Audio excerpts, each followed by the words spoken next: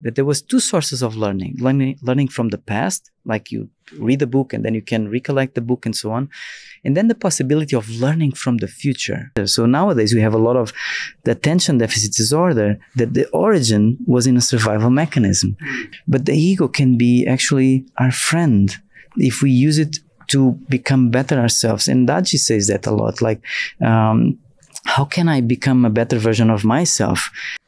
Do you really want to meditate? And the heart is yelling like, no, no, no, no. But you say, oh no, this is really okay. The question is, who are the most successful people? And I can ask you that question. Are do you think are the altruists? Are the takers, or are the matchers? Anger, for instance, is a healthy response to put boundaries. Without the heartfulness practice, I would not. I was probably smoking now, probably 3 packs a day or 4. Maybe I already had a heart attack by this time. Woof woof. Welcome to KANHACAST.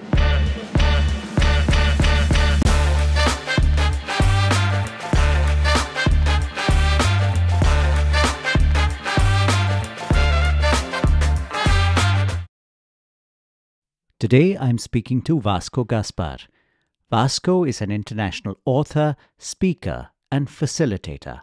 He organizes programs across the world that bring together science-based methodologies such as mindfulness, presencing, heartfulness, internal family systems, polyvagal theory, and compassionate inquiry.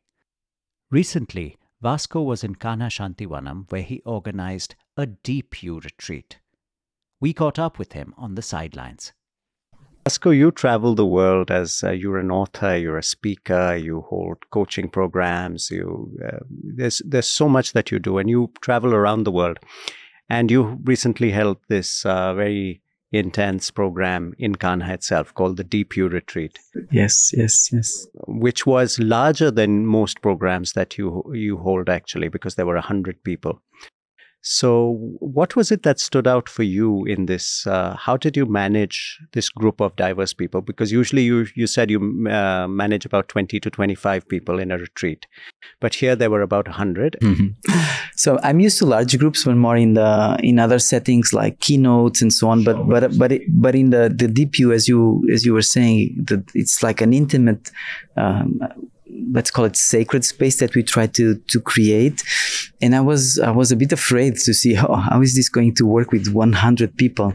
But the good thing is that I'm not the only one holding the space. So I was probably more visible because I was facilitating and I was kind of guiding the program. But there was, I would say, more than 150 volunteers from Kanha, preceptors, people from kitchen, of course, the co-facilitators, Maria, Stan, and so many other volunteers like the tour guides.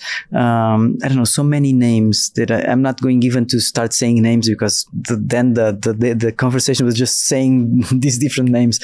So in a sense, it was very easy because not only there was these volunteers, but there also was this collective energy of the space that was holding us together. So this makes the whole difference. The beauty of the space, the presence of the space, the sacredness of the space, the stillness of the space. So, and that makes my work really easy because my work is okay. I just say a few things and then put people together doing exercises and to have the possibility of being held, myself also being held by so many people, makes my work really easy. And then it's really about creating a safe container for people to know each other, know themselves, connect with nature. And so my work in that sense is easy because it's more about creating a safe container. And it was really touching to see that, it can be 100, but it's not about the size, it's about the depth of the container. And with a large group of people, like in a magical place like this, and with divine guidance present, it's kind of easy. And actually in 2018, I had the opportunity also to be here for the youth seminar. And in that case, it was 1,000 people. So I was just having like few conversations, like few sessions, like 1 hour session, 2 hours, 2 times a day, 1 hour session, along, I don't know, 5 days or so. And the quality and the depth of the space was also there. And again, I think most of the secret, the sauce, let's call it like that, is the invisible. It's not the visible part. The visible part is the easy part, like speaking about the container, the contents or whatever. But the container itself, the invisible that people feel, that your nervous system feels when it enters the room, that is the most tricky part to hold. And I was concerned with, there was such a diversity of people in this program, people in their 20s, people in their 80s, people that are meditating for, I don't know, 50 years, to people that was the first time meditating, people from different religion backgrounds, like from Muslims to Christians to, I don't know. So I was a bit anxious, let's put it like that. I had an anxious part to see how is it going to flow, and this was a prototype, and I was open with people that this was going to be a prototype. But again, the way that the container was holding us, all this Kanha, yeah, it was beautiful. It was really beautiful. So I feel, sometimes I say that I probably did many good deeds in past lives to be blessed with all these possibilities in this life. So I don't know what I did, but probably it was something nice, because I've been so blessed with so many beautiful people. So yeah, only gratitude is in my heart at this moment. Yeah. No, and we spoke to some of the people who attended the program, and they loved it and they really enjoyed it. So we pay good money to them to say that. Have you posted their checks already? Yeah, already. So it was, no, but everyone received it so well and they were so happy. And you keep saying that I do very little, but I'm sure there's a lot of work that goes on. I'm just being a channel for something, so it's easy in that sense, yeah. But you mentioned there is also that level of anxiety that comes when something new, you're doing something new, you're doing unexpected. And a lot of us face that when in different situations, anxiety is there. And sometimes what can happen is that anxiety you can translate into the atmosphere and everybody kind of picks it up. And that kind of, how do you avoid that? How do you avoid that in a setting like this where the atmosphere is very important? So there's many things. So about my own anxiety, the way I need to do my own homework. Okay. So, of course I've been doing this for 15 years. So there's anxieties. I imagine it's a little bit like being a musician before entering the stage. There's always this stage anxiety. And I think that's good because it puts us present and not thinking, oh, I'm the best one, I'm going to play, whatever. So I think anxiety in this case is very, very good to put us in, like, checking ourselves. And of course, the way I do it is through my own practices, the way I meditate, the way I do my cleaning, the way if I have sittings or not, if I slept well or not, the food I eat. So all these things, it's very important for me as a facilitator, because, for instance, if I don't sleep well, I'm not going to be so sharp to be able to, I don't know, tell a story or to make a connection. If, for instance, while people are arriving in the room, even now, before we starting this conversation, I was doing a little cleaning and praying for me just to be a channel for something to flow through me, and basically stepping out of my own way. Because if I'm staying here trying to say something wise or intelligent, it's not going to work. So it's kind of a paradox. I need to go out of my own way and to be able to be a vessel for something. And that takes work, takes a lot of mistakes. I've been doing so many mistakes in these past 15 years with people, trainings and keynotes and so on. Sometimes I finish a keynote and I just want to hide in the hole, like, and cry. But that brings also some humility in a sense that, okay, what went wrong? How can I do it better? And again, in the container to really try to, it's difficult to put into words, but there's so many things that we can work on the setting.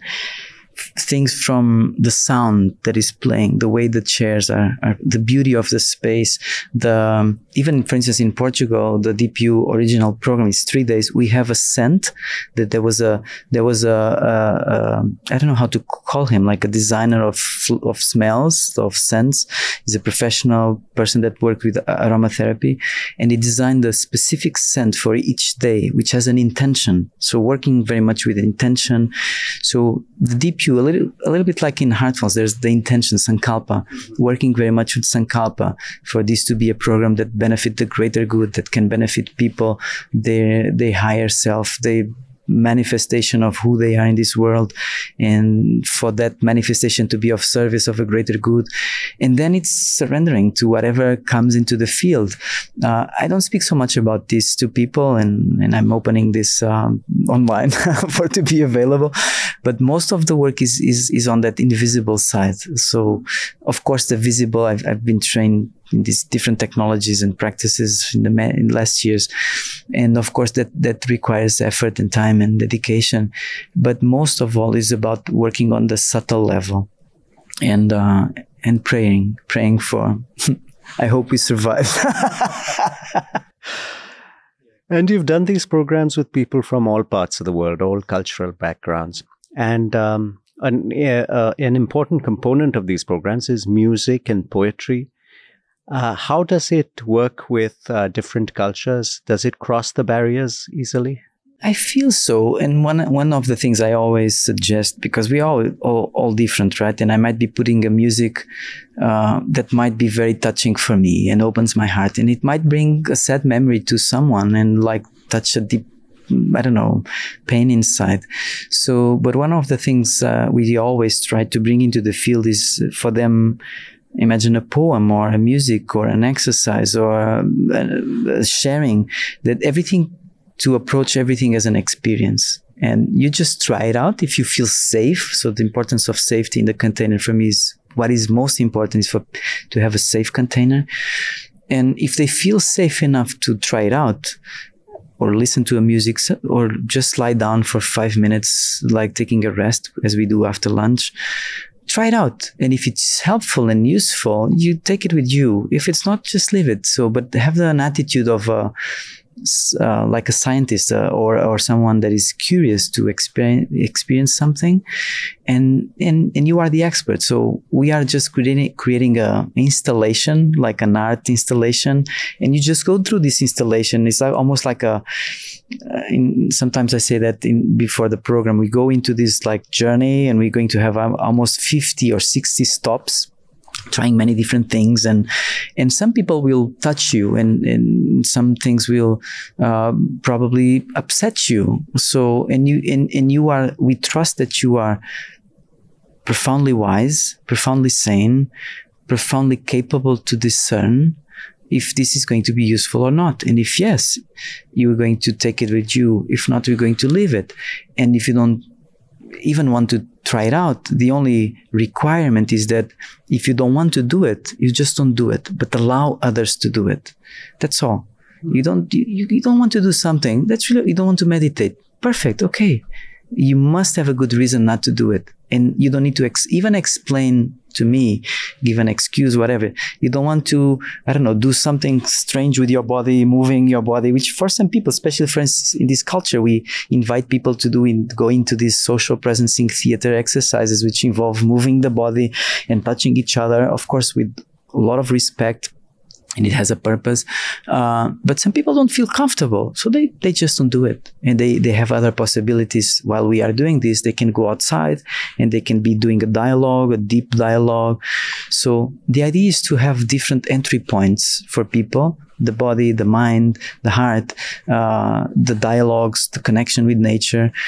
And I believe that if we offer a safe container for people to try these different things, they can, I believe that at least there's something that will touch your heart, that will put a little tiny seed that will allow you to remind yourself of who you really are, that you are much bigger than you think you are, and at the same time much more insignificant than you think you are. So it's kind of the both. Paradox. Yeah, this paradox of that if you really dissolve yourself and be of service to life, it's really about what is life wanting to live through me? Can I be a dancer?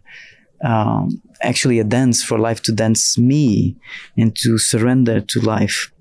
And if I'm able to do that and step out of my own way, if my little ego that wants to achieve something or to be seen or to be loved, we all want to be seen and loved and feel competent and so on. We all have these needs. But at the same time, if we allow ourselves to be open and to be touched and to recognize that innate basic sanity that's inside, we are able to manifest it in the world. And it can be manifested as a shoemaker. If I'm a shoemaker, how can I be of service to make the most beautiful shoes? If I'm a media artist, how can I allow myself to be of service of my art? If I'm a business person, how can I allow my business to maybe serve a greater good? So we believe, this is our belief, maybe we are just being naive, that we all have this innate basic goodness inside. And if people connect with that sanity inside, and you connect with the sanity with each other, and connect with the sanity of this larger being, you can call it God, you can call it life, you can call it master. Life will be easy for everyone. Doesn't mean that there's no challenges, of course. There's a lot always. But the challenges will be probably faced also with a different perspective, that, oh, maybe this challenge is coming for me to break a little barrier of my ego, or for me to learn something new. So I don't know if I'm answering your question or if I'm just rambling around. So, yeah. No, but it's interesting that you mentioned the ego, and, that's something that, the paradox that you said, you are the most amazing thing and completely insignificant. You're the most significant thing, you're the universe, and also you're the most insignificant thing in the universe. So the ego sometimes can put us in places of, we get hurt, we get angry, we react. Why is this person not listening to me? Can't he understand me? And I'm not important. Yeah, whatever. And I told you so. Yeah, yeah, that's a famous. I told you so.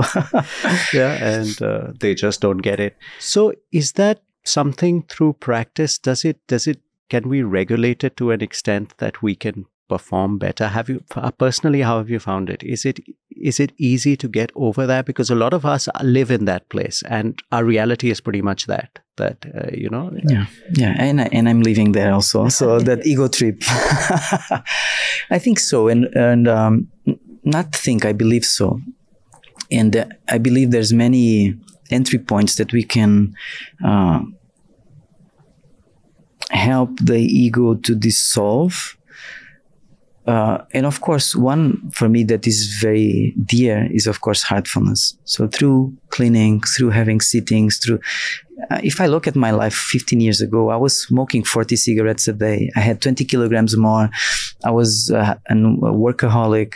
I'm a bit a workaholic, by the way. So I was drinking a lot of alcohol to relax, and basically I was trying to find ways to regulate myself and not to touch the pain inside. And basically the ego was just trying to protect that pain. So these layers of the ego, basically I believe they are in here many times to protect the wounds that we, I don't know, imagine my father didn't saw me when I was a child because I was the youngest brother, or he was stressed out, whatever. So we all have these stories, or I was abused as a young person, or in school people laughed at me, or whatever. So we all have these stories. So and not to touch those wounds of I'm not important, I'm not competent, I'm not good enough. So we all have these burdens and these exiled parts that we don't want to touch. So, and then we create these covers to not touch these wounds. What these covers don't know, these, let's call it parts of us, like these sub-personalities don't know, is that we are not that age anymore. Almost like they were useful and helpful. For instance, imagine a child. If you are 2, 3, imagine you are a baby, even like you cannot even speak. So you have needs, you cry. Imagine you cry at night. And when you're crying, imagine that your parents don't pick you up, which is very common. Actually, many medical doctors say, don't pick your son. So what is the message that the child receives if he or she is crying in the middle of the night, in stress, in pain, maybe feeling pain? If the person that is supposed to take care of him or her is not picking him or her, there's an implicit memory that I'm not important. My needs are not important. And to deal with that pain, we need to develop sometimes a way to not feel the pain. And sometimes a easy way to do it is to disconnect, to dissociate. And many parents do this to the kids, not because they're bad parents. Many times they're doing this because the medical doctor said you should do this for him or her to learn that there's times to sleep and so on. A baby cat doesn't do that. A mother cat doesn't do that to the baby cat. A mother dog doesn't do that to the dog. So we developed these strategies to deal with pain, like, for instance, dissociating. If the pain is too much, for instance, if the pain is too much, the baby might dissociate. Or if there's a lot of stress in the house, everyone is screaming, the baby dissociates. So why does he or she dissociates? Because it's too painful. And then what was useful to deal with pain as a coping mechanism, as the child grows up, it develops maybe as a problem like ADHD, so attention deficit disorder. So nowadays we have a lot of the attention deficit disorder that the origin was in a survival mechanism, was to distract ourselves because it was too painful. So why am I saying this? Because we develop these layers of ego many times to protect the pain. But the good news is that there's possibilities, and through, again, cleaning, through sittings, through therapy. And I would not say every type of therapy, but some specific types of therapy that are trauma-based, such as internal family systems, IFS, such as compassionate inquiry, such as somatic experiencing. They go to the root of the trauma and they allow let's call it samskara, to be released. So they are not spiritual practices, but they can help release some of these samskaras, some of this pain to be released, and for us to integrate ourselves. So coming back to your question, I feel the more we are able to release these burdens inside, the more we can still notice that, oh, I have this part of me that is a perfectionist, or is a part of me that is a striver, or this part of me that is a joker. And I can still have these parts, and they can be very useful and helpful when they are useful and helpful. But when they are not, I can ask them to step back. I can ask them to imagine if I'm standing in front of a group of people speaking, and there's a part in me that I notice that is kind of coming and want to be seen and be important and to say, I don't know, like wise things. And I notice this part sometimes coming here in this conversation. And most of my work is to be aware and to say, can you please just step back. And to say, thank you. You're trying to help me. You're trying for me to be good in this conversation and to show to the camera, whatever. Thank you. But you're not needed now. Just stay there in the back. And I like you. Thank you so much. You're very helpful and useful in many, many times, and especially in the past. But now in this moment, just trust, just surrender, let go with the flow. So most of the work, at least as a human being going through life, of dealing with the ego construction. In the last 3 years, for instance, I've been doing so much therapy on myself. So I did it because I was going through this program to become a certified therapist in compassionate inquiry in internal family systems. So I needed to go through it. So in the last 3 years, I had more than, 100 therapy sessions myself. And I noticed that many layers of my ego were dissolved. So I still have a lot of work to do, but with each tear that comes, there's a little more dissolution and transparency, and then it comes up again. Even yesterday, I was in canteen. I was having this part of me that wanted food, and there was confusion, and I was becoming angry, and so on. I was kind of with myself, and then my wife, of course, the wife was bringing us to the present moment. She just brought me back to reality, and I connected, and I just came back, and I had a dialogue with my inner sub-personalities, the inner parts, and then I was able to center again. But I think it's a continuous journey and continuous movement, and many times a laborious one and not an easy one. And also, people tend to judge themselves for faults that they have, like, when they give in to, when they react. The inner critic is one of the main ones. Yes, after the reaction is over, then they have this low self-worth that. Why did you always say that I'm just a terrible person. And that is a learning coping mechanism, because it was very helpful at some point, especially if you have, for instance, if you had people that were very critical of you when you were growing up, like a parent or a teacher. We develop these parts, like an inner critic part, for a good reason, because if I criticize myself first, I make sure that the others will not criticize me after. So it's good. It's good that we have this part that is like trying to put us on track. But the problem is that when these parts are crystallized and they become part of the personality, and you cannot imagine, Rudy, the amount of people during the DPU program, not only here, but every time, they come to me with this pain of, actually, there was a woman, I think I told you the other day, that came to me after the program, and she said, I'm 60-something years old. I attended many seminars in my life, and this was the first time, the first seminar, I allowed myself to be fully me, without. So that for me was a sign of safety, that she was feeling safe with herself first, safe with others, and she was accepting that she was not perfect. She had this part. She has the inner critic. We all have these parts, and the beautiful thing is that these parts are always trying to help us. They always have a good reason. We tend to see ego as the bad guy, but the ego can be actually our friend if we use it to become better ourselves. And Daji says that a lot, like, how can I become a better version of myself?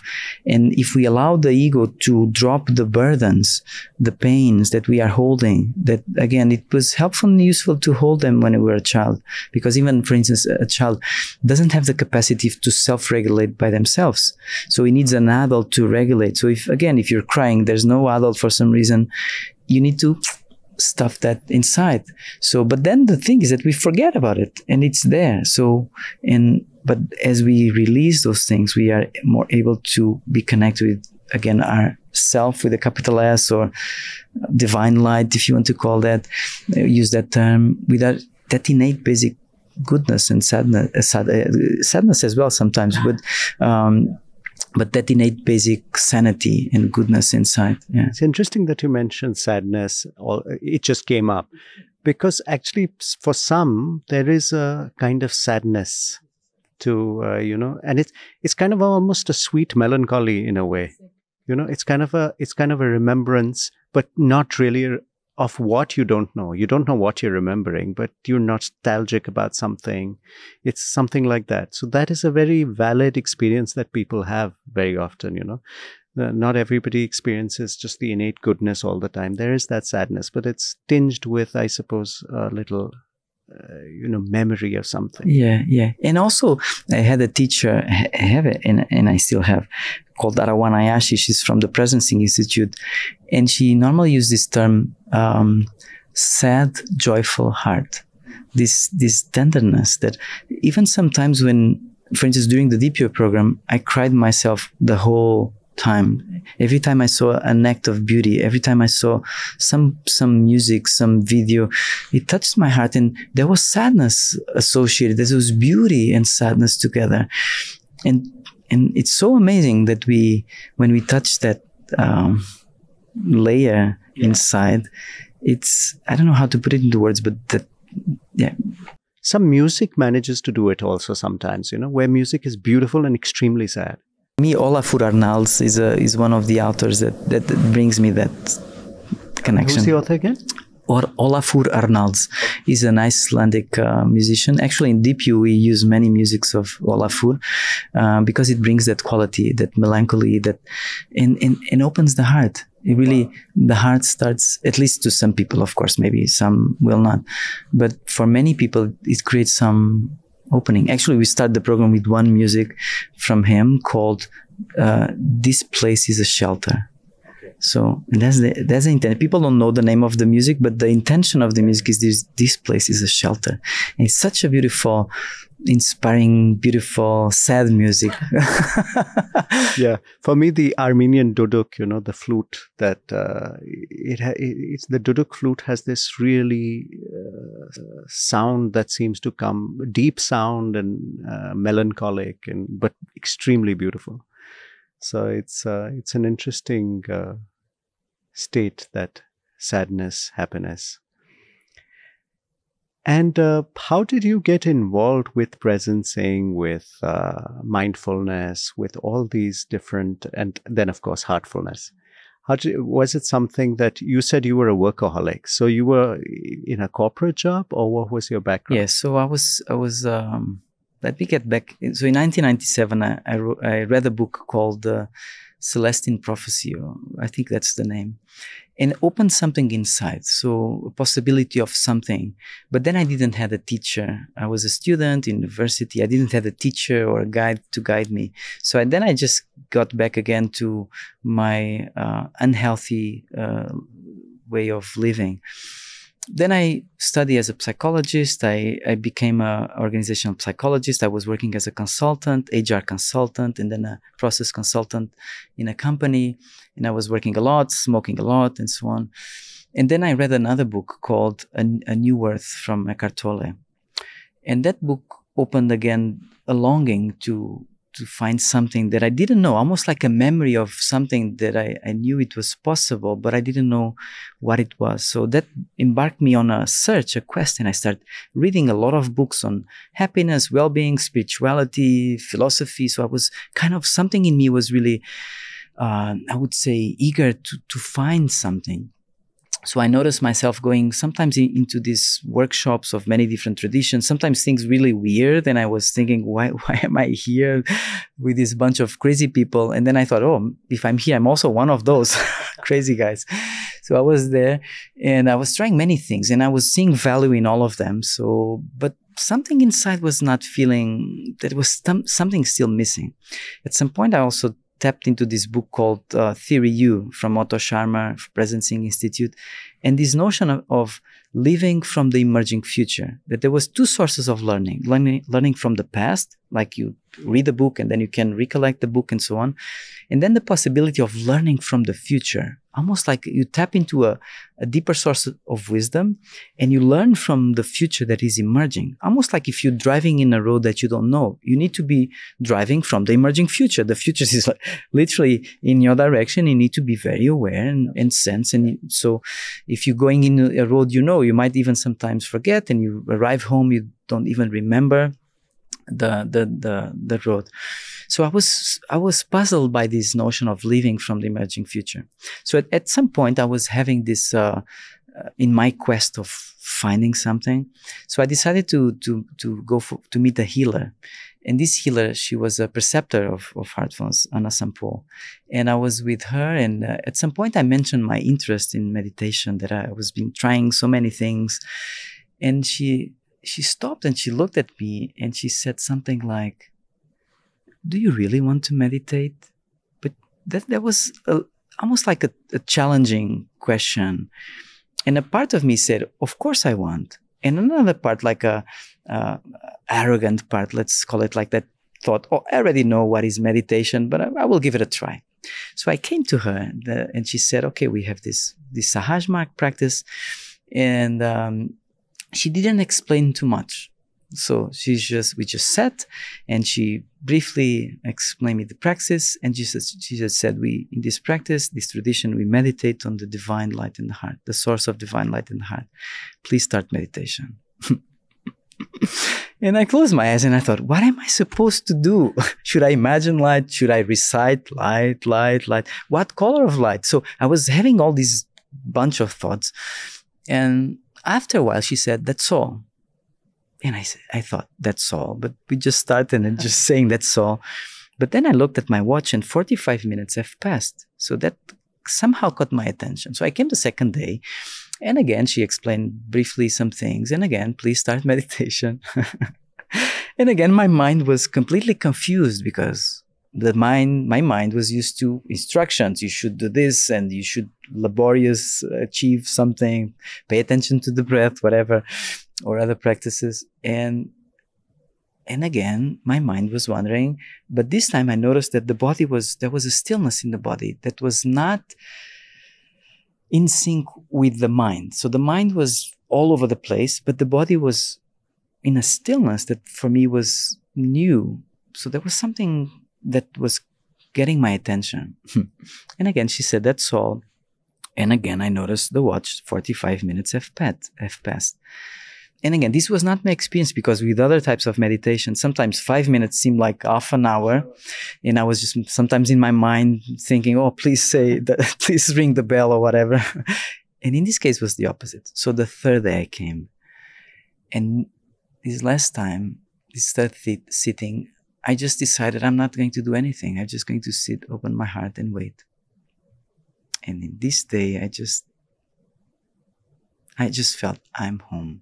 There was something, it was not like a magnificent experience. I didn't have any extraordinary experience, but I had the feeling for the first time that I'm home. And this was the 3rd of June of 2009. And from that moment on, I started to be guided from the heart somehow. And the heart started to give me hints of decisions. And I started living from that emerging future that I had read on Otto Scharmer book. So it was the first time I felt it was possible to live from the future, that I had some sort of instrument, some sort of compass. The same way as my ancestors, they had this compass to navigate through the seas and find the route to India, whatever. I found that somehow I had a compass. This was not conscious. Now I'm making sense of it looking back. But at that moment, it was more like a felt sense. So by connecting to the heart, I started to make decisions. And after a few months, I quitted my job. I left my job. I was following this career that I didn't know what it was. Everyone thought I was crazy because I was devoting myself to create a tool that was about well-being and so on, like a journal, a gratitude journal. And I was gifting this to the world without charging money. So everyone thought that I was somehow crazy, like pursuing. It was so. And then I was here doing this, and then this thing led me to the next thing, which was to create an online program. I was creating online programs. At that time, they were not quite kind of the beginning of online programs, training programs. And that led me to then become trained in mindfulness, in a protocol called mindfulness-based emotional intelligence, a program called Search Inside Yourself that was created at Google. And I had the good fortune to be one of the first 30 teachers in the world to be trained in 2014. And again, it was not a plan that I'm planning to be trained in this. It was almost like life was bringing me the opportunities, and I didn't know why I need to go to San Francisco now, especially when they said I was approved to be part of the program. It was one of the most scariest days because I needed to find $10,000 to pay for the program, another $10,000 for travels and accommodation, and another $10,000 to live throughout a year in Portugal while I was not in San Francisco. And I only had $2,000 in my bank account. But something inside really said, you need to go there. And then life has been calling me to then, okay, now it's time to go and be trained in presencing. And then it's time to go to India and become a preceptor. So then receiving this invitation to come to India during Charizit Bandara to become a preceptor. Then now when I thought, now I'm going to be a trainer of, imagine, Search Inside Yourself for many years. Now life tells me, no, now it's time to dive into therapy and you're becoming a therapist. And I kind of, but I don't want to become a therapist. I always run away from becoming a therapist. But in the last, since 2019, that has been my life, to become a therapist, learning therapy, working with people one-on-one, trauma, and working with people that, imagine people that suffered sexual abuse for many years from their parents and how to work with those people. So really tapping into those fields that I was running away from. And of course, to go there, I need to look at my own stuff also. So if you ask me the question, how did I get trained in these things? I don't know. Really, to be very, very honest, I don't know. If you asked me this question many years ago, that I was going to be here at Kanha delivering a program that is bringing together all these different things, I would say that's crazy. Because I've been trying to surrender to life and to see what is life calling me. And so I don't know what's going to happen next month. Actually, I don't know what's going to happen next week. Wow. Of course, I plan some things and people ask me and so on. But many people after the DPU said, I want you to come to Spain to deliver this, or I need you to. And I said, maybe. if that is what life wants to live through me, I will. But I'm not going to make a plan. I don't want to create an expectation because I don't know. And sometimes this is very disorienting for me because I need to make a living. I need to have my job, and I don't know if I'm going to earn money next month. Actually, I didn't earn any. Actually, this month, January, my earnings were 60 euros. Okay, January was 60 euros my earning. Okay. And I'm okay with that. A part of me is afraid. And maybe next month something comes and I will earn, I don't know, 10,000 years by whatever. It's almost like playful, playing with life. And it's a part of me is scared, but another part is like, okay, let's go into this roller coaster called life. And that's inspiring at the same time. That's so interesting. Yeah. Yeah. And I've been having also the good fortune of having lots of hummingbirds, like, this little tiny. So I have more than 150 synchronicities with hummingbirds. So every time I'm in a meaningful situation, like a synchronous situation, a hummingbird shows up, either in person, either someone sends me a message, either, I don't know. I have many stories. Actually, during the pandemic, I wrote 800 pages of just stories. And even in this DPU, on the second day, we were in the room, and someone came. You need to come outside because some people knew about my stories with hummingbirds. They were coming from Portugal, and I said, "What is it?" And come. So inside the building, there was a little tiny hummingbird, and not only he was inside the building, but he had his nest inside the building. What are the chances of that to happen? Yeah. When I finished the book about DPU, the same moment I took a picture just to to celebrate the moment. I just took a picture. And at the same moment, I even took a picture of the time. It was 11 something. And a person sent me a message just saying, "Oh, my son just told me that I had a shirt with hummingbirds. I didn't even notice. So here is the message." So I have a lot of stories. Or being in Bangalore, for instance, and receiving a message to meet Daji. He was going for a conference. So we were in the middle of the street, me and Anthony, and we received the message, and it was in 1 hour. So the taxi could not reach Bangalore in 1 hour. So we entered like a tuk-tuk, but the tuk-tuk guy didn't speak English. So we just said, "It's around this area." And he said, "Okay." So we in the tuk-tuk, like we were almost 1 hour in the traffic, Bangalore.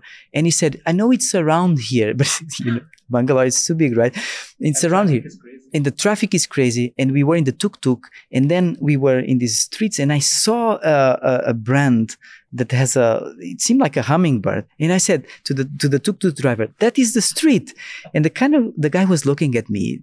How does he know? And I said, "That is the street." So the guy turned around, he enters the street, and it was the street. Wow. It was the street. It was right after that building. It was the building where Daji was going to give a lecture. Yeah, we have those small birds called sunbirds here, no? So like hummingbirds, yeah. Yeah, so maybe it was a sunbird. I don't know, but sometimes it doesn't looks need exactly to be like a hummingbird. Yeah, it doesn't need to be a hummingbird, but at least it works.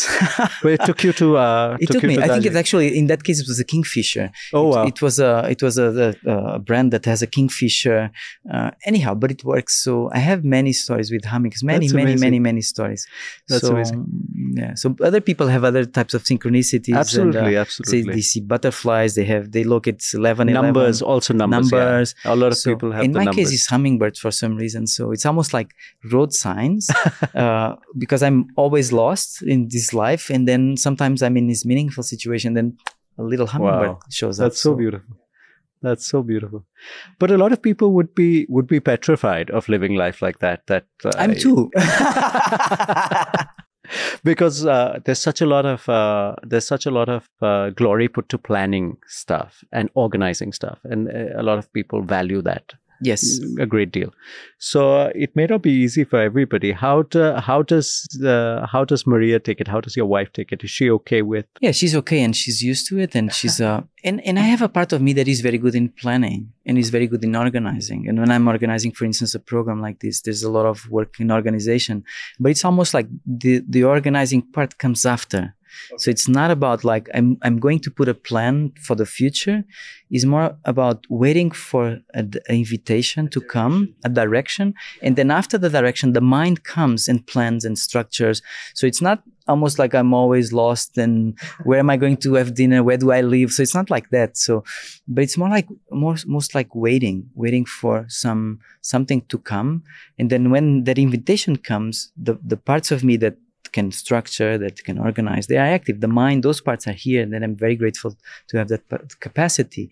But it's not planning for the future. Is waiting for the future to say what is it supposed to do, and then I plan afterwards, or I plan as I build the plane as we are moving. Let's put, and of course I have the blessing also. Maria, she has a full-time job, but she's a very good planner, and in this TPU she was taking care of all the logistics. She and many other volunteers like Ravi and many others, Arpreet, and again, if I start saying names, I will forget a lot of people. But there was many people also working and holding that organization part. So, but yeah, it can be very scary, and I have parts that freak out with when I really think about it. Again, if I think that I just earned 60 euros last month. But I trust there's an inner trust that something will emerge in the now. Yeah. You mentioned learning from the emerging future, right? And you use the analogy of driving down a road that you've never driven down before. Something I experience is that there are roads that we have experienced before and we drive down them frequently, and we tend to get complacent about it. I mean, I have a road that I've driven down. I mean, I could joke that I would drive blindfolded down this road. But that's where I had an accident, the road accident that I had, because you don't think about it. You're like, nothing can go wrong on this road. So is there a case for treating every road as a new road at all times?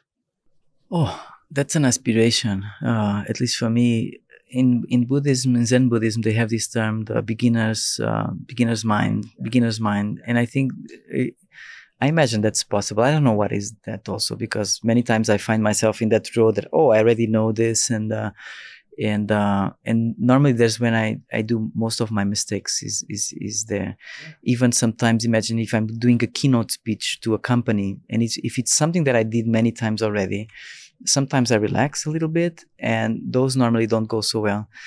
When I'm having this bubbling energy, and I need to be really present and alert and really be aware, those are the moments where I can allow myself to surrender and to let go. But I can fully resonate with that, because it's very easy when you start, I already know this. I already know this person. We can do it with people, with family. Yeah, and actually it's very easy. We start judging people. Yeah. Actually, there's an exercise one teacher once told me, which was try to reach home and speak with your wife and try to see something that you never notice in your wife. And it's a nice exercise, because you might notice, she has a sign here. I never noticed that sign. Of course, you don't tell or she has a little gray hair here, or she has a whatever. So to try to see life as children can see, as something fresh and new, it's something that we can train and we can remind ourselves. But it's not easy, because also it saves, our brain is also tries to save energy. So sometimes it's helpful and useful to be able to be doing two things at the same time. Be driving and having a conversation with someone, and it's also a nice thing, nice capability. But the more we are able to be aware of ourselves, the body, the mind, the surroundings, the more we are also able to pick what is life wanting to live through us. Because if I'm not aware, I cannot see the signs that life is always telling us, right? Sending like in this direction, go here, or the heart telling like this is not a good decision because you're too much maybe in the mind, and the heart is yelling like no, but you say, oh no, this is really okay. So even with companies, for instance, sometimes I work mostly in the corporate world now, still giving training programs and so on, not a DPU program, it's like different programs. But when there's an invitation from a company, I always try to use the heart to sense the intention of the client, because many clients don't have a good intention.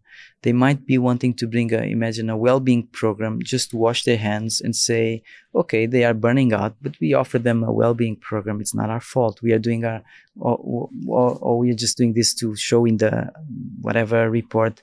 So I always try to sense, and actually there was once, I'm not of course saying the name of the company, but it's a very well-known company. And the guy told me, oh, we want to do, I think it was a mindfulness program. And I asked, why mindfulness, and why do you want to bring this to the company? And the guy said, oh, because people are burning out and we still want to increase the speed and we don't want them to burn out. And a part of me was shocked, like the cold way he was saying that. And another part was grateful that he was being open with me, honest. And I was also honest and saying, maybe I'm not the right person for you to work with. I respect your intention, but I will not be comfortable with my heart if I accept and it was a big money project. But so the heart allows to also, as we know, to sense, should I take this or not? Should I? And even if the mind is in autopilot mode, if we have this training, which I believe Heartfulness, at least for me, has been giving me this sensitivity to intuit, to sense, it makes it easier to make decisions. Even if sometimes the mind is completely not knowing, not understanding, why are you making this decision? But if the heart is at peace, the mind is at rest, right? But it's a difficult decision to make, of course, because even with the tools that Heartfulness offers you, those could also, there's this mindset of, oh, everybody is your brother and sister, so how can you judge them, you know? So it's like your heart is saying no, but then there's a voice saying, but it'll help in the end. The intention is not right, but you know, it's like it will help them only. Nothing can go wrong. So it's difficult to discern. So you really have to tune in. It's like finding that, you know, those old radios, finding that station was so difficult. You just turn the dial a little bit more and you would lose it. And so listening to the heart is not that simple, actually. It's not that simple. That's why it requires practice. That's why we do the cleaning. That's why we meditate every day. That's why we make mistakes. That's why we pray for forgiveness of those mistakes. So, because it's a continuous journey. And the moment we think, oh, now I'm there, go back to the first, go back. Yeah, invitation for disaster. So it requires this fine tuning. And even the part of you that you were mentioning, oh, this person, I want to help.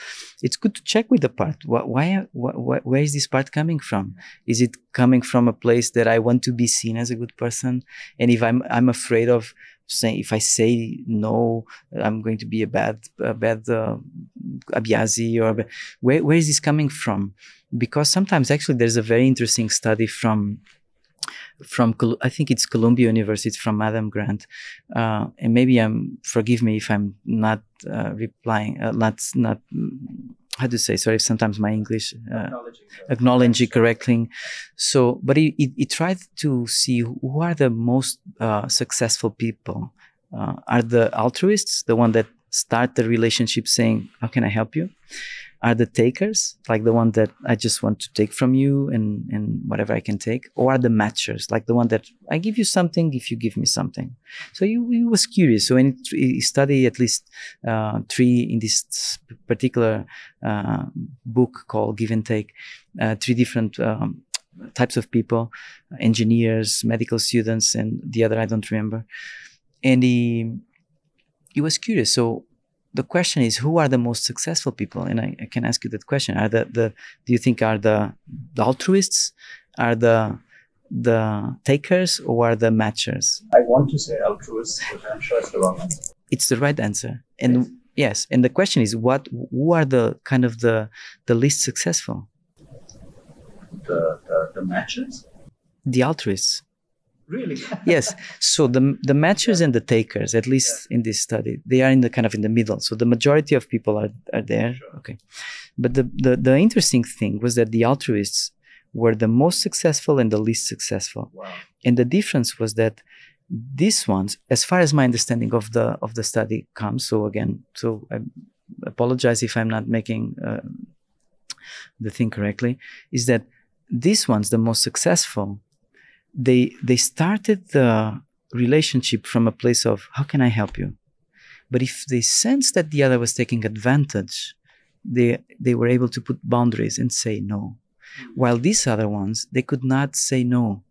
They were either afraid that the others will not love them, or they were either afraid that the others will hurt them, or they are either afraid that they will not be seen as good people or good colleagues or good abhyazis, whatever.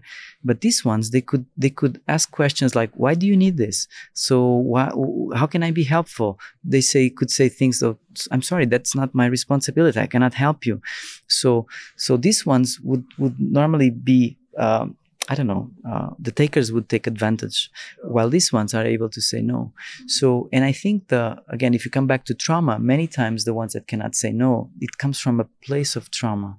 It comes of a place of, so there is no self-respect. So, in self-compassion. And this doesn't mean that I'm kind of egoistical and I'm just taking care of my own needs. No, if I can't, if I don't have the capacity to help you now, it's better maybe to say no. Or if I sense that you are kind of taking advantage of me, it's actually very helpful and useful and a response of sanity to say, I'm sorry, this is not correct that you are taking advantage of me. So that's why I think it's so important for us to, yes, have this come from this place of being of service, but also a place of self-respect and not allowing people that they might have their own issues, their own traumas, and maybe that's the way they survived. But to be able to say, no, I'm sorry. I understand that you have that need, but I cannot help you at this moment. It's a well-intentioned no. It's a well-intentioned no, because the no, in this case, is to set a boundary. And the more clear are your boundaries, the more you can relate with others, the more others also respect you, and you can respect others as well, because it's clear where is the boundary. In all animals, the anger, for instance, is a healthy response to put boundaries. And the healthy anger is not aggression, which is very different. Healthy anger is a response of saying, no, you are invading my boundary, and that's not correct. Please step back. And it's not aggressive. It actually comes from a very peaceful, dignified space of saying no. And many of us, because again, our stories, the traumas, we are afraid of saying no, because many times that was a way to survive. Because if I would say no, maybe my parents would kick me, or my colleagues, whatever. So I learned to be very nice. And I know this very well. I have a people pleaser part in me that's very smiley, very nice. And sometimes people, when I say kind of a no, like, which is more like really no, they kind of become surprised, because they are not expecting that from this smiley part in me, like, to be really kind of no. And so I need to balance also this other part, not to become into like an aggressive no. It's more like a respectful no. And this is something I've been working, for instance, in therapy, because I learned to survive in my context to be very smiley, always nice. I don't want to create any disruption in my context. So I needed to suppress my authenticity and to be able to stay in relationship, to stay attached, to stay connected. And many of us, we had the same response or similar. So yeah, it's come back to this self-respect and a respectful no. The thing is, I think often it's the way the no is communicated also matters a lot, because it can be communicated in an aggressive way. It can be communicated, but if your heart is in it, if your heart is, the intention of helping the other person is still there when you are saying no, that I suppose is something that we could all learn. Yeah. Exactly. And even say, oh, I'm sorry, no, I cannot, or I'm not the right person, but you try this. I can offer some possibilities. And that's one of the programs I think that Liz Kingsnorth does, called Heartful Communication. Yeah, Heartfulness communication. Yeah. Because a lot of the misunderstandings that happen are because of communication, not because of intentions. Because as you mentioned, most people, there's an essential goodness in most people. Yeah. And common needs, as Liz also speaks, common needs. So for instance, the person that wants a lot of structure, like make everything like a plan, and the person that doesn't want any structure, both of them are trying to protect the need of I'm competent.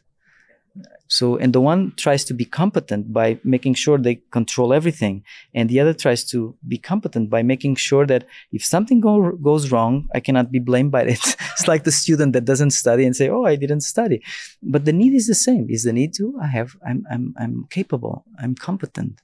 So yeah. So Vasco, being a facilitator, being a keynote speaker, and being a person who does workshops, a lot of people must be coming to you for advice. A lot of people must be. How easy or difficult is it to just go ahead and offer them advice, or allow it to come from themselves? Because it's very easy to just, oh, you should do this, you should do that, you should do that. But I know for a fact that that's not how you operate. That's why you call yourself a facilitator, not a advisor. So how do you approach that? Yeah, the hell is full of good advices, right? As they say. So one of the things I've been learning from these trauma approaches, and also from our tradition and so on, is that the belief that the answer lies within.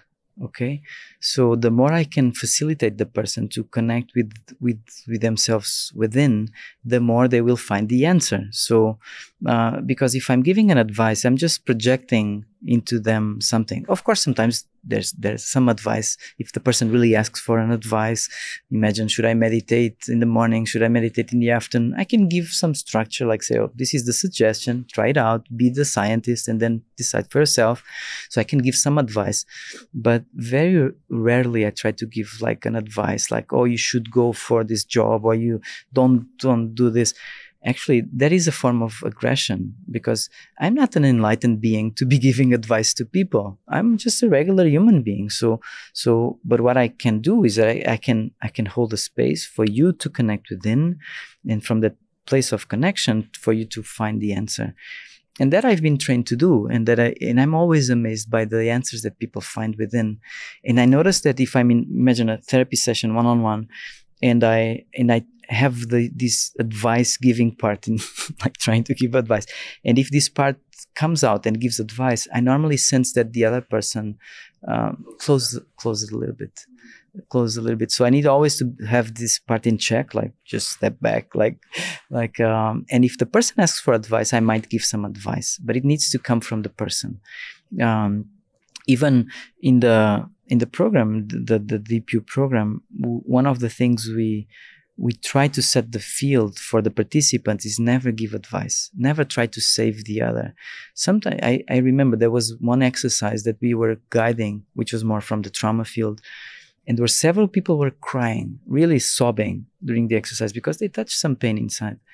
And I the way I set the field before was, if you notice that someone is like crying and so on, just be present. You don't need to do anything else. Just be present. Be a safe, regulating presence for that person.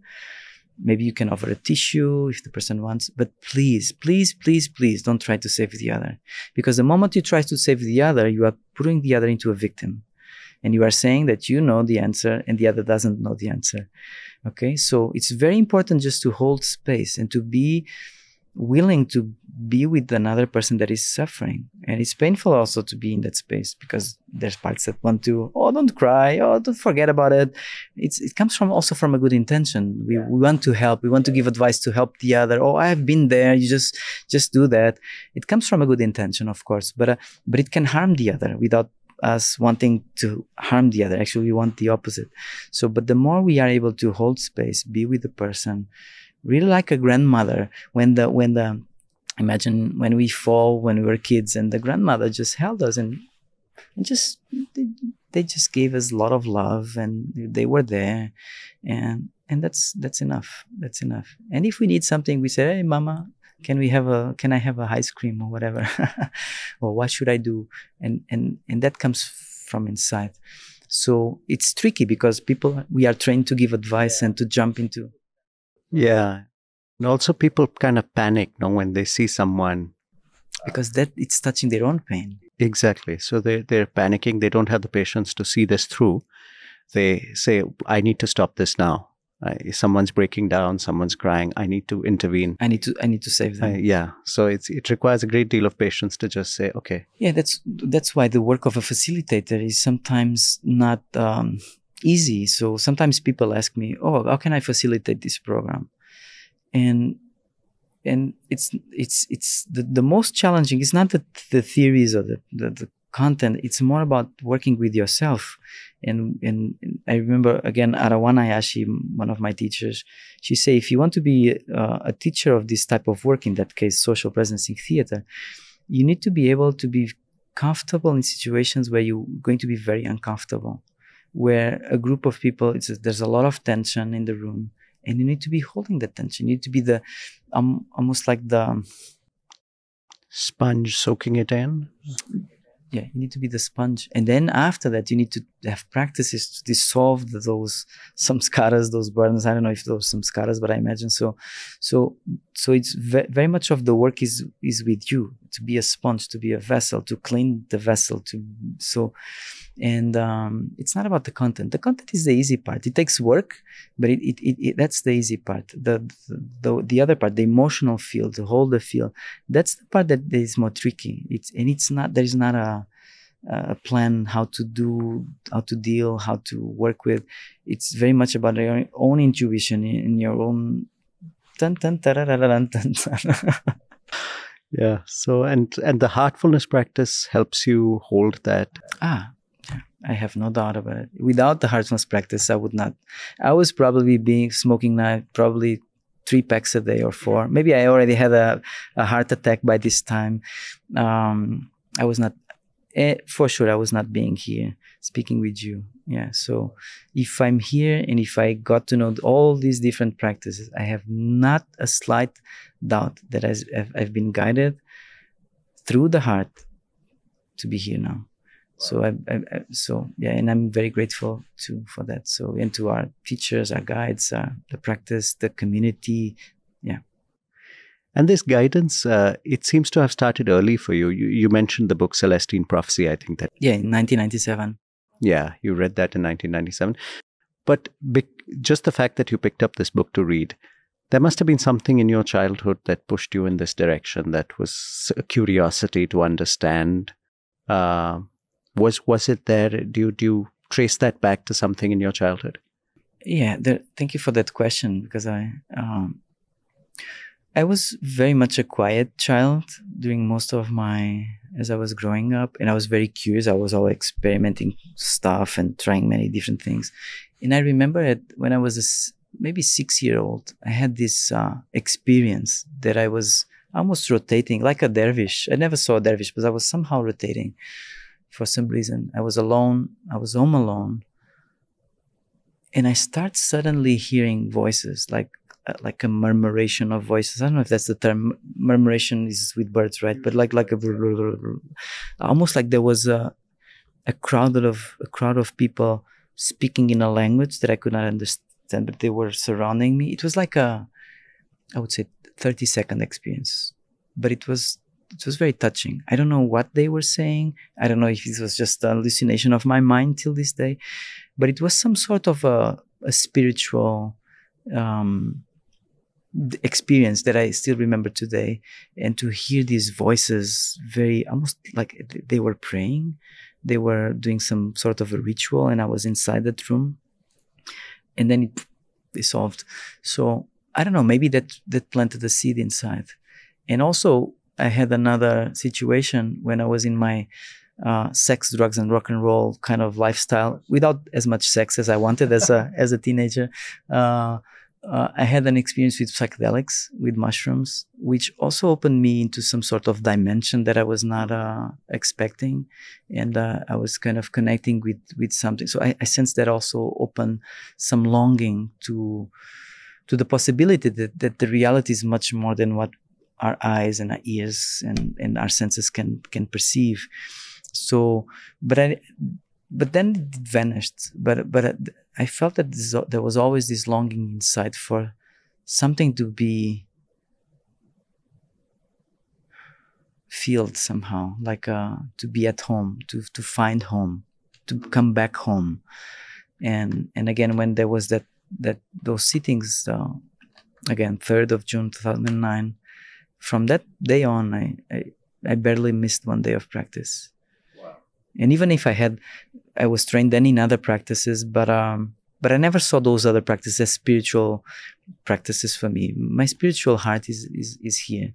And even sometimes when I come here at Kanha, people say, oh, Vasco is a mindfulness teacher. And yes, sometimes I'm in that role as a mindfulness teacher. Sometimes I'm in the role of a social presencing theater teacher. Sometimes I'm in the role of a therapist. But my spiritual home is in the heart, and heartfulness gives me that possibility. And I cannot express the blessings I've been receiving through the heart. They are there. Yeah, it's beyond words. It's beautiful.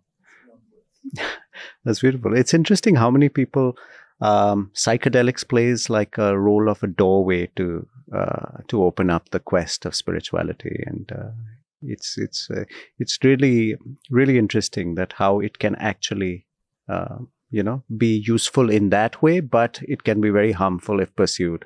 Yeah, and I didn't feel, actually I was scared after the experience. I felt that this is not my path. It opened the door.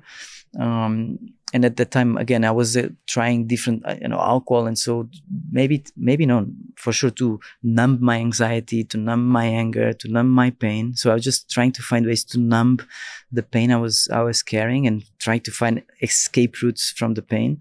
But I got scared with psychedelics, even if it was just one experience. I noticed that I can easily go into that side and not come back, and that's not what I'm looking for. My heart is not longing for that. My heart longs for some deep connection with truth. Yeah, basically. I would often tell my friends that I would be happily drunk the rest of my life if I didn't have to be sober for even 1 second. Then it was fine. Then I could do it. Yeah. But that 1 second of sobriety would be hell. yeah. I can relate. Yeah. So Vasco, a lot of people are very anxious now, generally, about the state of the world, about where humanity is going. There's a sense of, and especially, I think it's more in the West than in the East. What I see on popular media and in culture and things like that. You travel all over the world. What do you feel about where is the world headed? Do you look at the future with optimism? It depends on the distant future, or if it's a near future. I sense that in the near future we're going to go through some challenging moments in the West. We are already going through in many countries, and maybe some disruption will emerge in the society. Maybe violence. Maybe almost almost like the metaphor that comes is like a wave, and the wave is becoming bigger, but the wave also, like there's a lower part, which is the disruption, which is the disconnection, which is the violence, which is so many of these things, but it also has the potential of something new. And what I've been seeing and connecting is that almost these two things are present at the same time. I see a lot of people completely dissociated from reality, again, numbing themselves through work, alcohol, drugs, pornography, so many ways to escape reality. Sometimes even using meditation as a way to escape instead of something to connect. So we can use whatever we have at hand to dissociate. But at the same time, I'm seeing proportionally a lot of projects, a lot of people coming together, a lot of people finding solutions to deal with the ecological challenges, with the social challenges, with spiritual challenges. And again, using, for instance, meditation with a purpose to connect within and to really manifest who they are in the world. So I see both at the same time. And I'm curious to see the clash, because I sense that this, as Otto Scharmer says, and this is a term he uses, there's a new world dying. And we see that disruption in many places, especially the West. This old world is collapsing. Institutions are collapsing. People are losing the trust in institutions. Fake news, so many different things, like the rise of far right and these movements that are somehow disrupting a lot of things, and maybe far left as well. So I'm not taking sides. I just see these extremes, these polarizations. But at the same time, there's for instance, in Portugal, I see a lot of communities trying new things, trying this. So, and this is not visible. So what is visible through media is the disruption, the corruption, the wars, and so on. But negativity speaks louder than positivity always. it sells more. It sells more. It's good for the business, while the good things are not good for the business. But just look at the examples like Kanha. And actually in the DPU program, that was also one of the intentions we had, was to show how Kanha and the Heartfulness is bringing solutions to deal with the ecological divide and challenges in the ecological side, to deal with the social divide and how people can co-live together and relate with each other from a place of respect, independently of the religion, background, of this age, of whatever. And also the spiritual divide, because this is the most challenging divide I sense we've been having, which is this disconnection from who we really are. Who am I? And so the amount of suicides in the West, I don't know in India, but in the West and in the world, actually, before the pandemic, according to, I think it was Oxfam, it was not Oxfam, I think it was anyhow, I don't remember the source, I'm not going to say sources that I'm not sure, but there was a source that suggested a study that there were more people dying from suicides than wars, natural disasters, and homicides together. So if you bring together these three things, there were still more people dying from suicides. And I believe that with the COVID pandemic and the social isolation and so on, this number raised even more. So, but this is me just guessing now, because I don't have data to support what I'm saying now. But at least even in Portugal, the rate of people suiciding, the famous people that everyone knows someone that suicided in the last, I don't know, 2-3 years. So yeah, there's going to be challenges, and I think we are going all to be called to. I think we chose to be here for that also, right? For some reason or another. But also there's the possibility of, from the disruption, for us to, so the old world is dying, but there's this new world emerging that also Otto speaks about. So, and I think Kanha is an example of the new world that is emerging. And there are many other projects. So not only Heartfulness, as we know, so many other people coming together. Yeah, and I think one of the things that inspires me in Daji is vision also of unity, of bringing together everyone that is contributing to a greater good, to bring together, to join together, join hands, and let's co-create this new world together, knowing that at the same time there's going to be suffering, pain, disruption, and the more we can hold each other, the more we can create a generative social field that can be. There's a study, I think it's from physics or from biology, I don't know, when there's a lot of chaos, I think it's biology, a lot of chaos in cultures of bacteria, I think.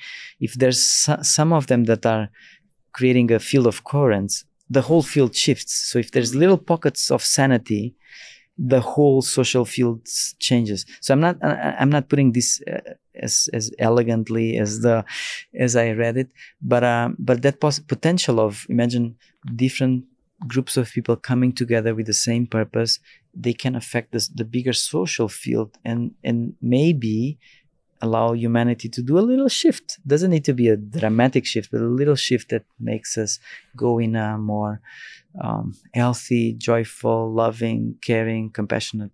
Well, thank you so much, Vasco. It's been so wonderful talking to you, and it's been really nice. Thank you, Rudy. And I hope you come back to Kanha soon. I hope too. I hope the world allows traveling in the next near future. Yes. And it's thank you so much for taking time out. Thank you, Rudy. It's a pleasure and an honor to be here. Thank you, and thank you for your work. I'm a huge fan. Thank you. I don't do anything. It's just people like you who come together and. We are all co-creating this future. Yes. It's just the people coming together that happens. Thank you so much, Vasco. Thank you. Thank you for tuning into this episode of KANHACAST. Please follow and subscribe to KANHACAST on Spotify, YouTube, and Instagram. Until next time, woof woof.